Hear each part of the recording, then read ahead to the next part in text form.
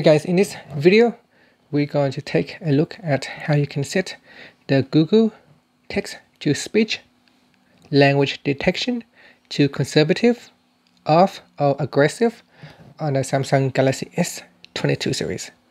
First, let's go back to the home screen by tapping on the home button at the bottom of the screen. And on your home screen, swipe down the quick settings panel and tap on the settings icon. In here, tap on General Management. And next, tap on Text-to-Speech. Then, make sure that you have selected Google as a preferred text engine. And then tap on the settings icon on the right hand side. Now go down and tap on Language Detection. And from the pop, you could choose Off, Conservative, or Aggressive. Now I think by default, Conservative is the default settings. So if you want to choose Aggressive, tap on that. And then tap on the back key at the top to go back to your settings. Tap on the home button to go back to the home screen.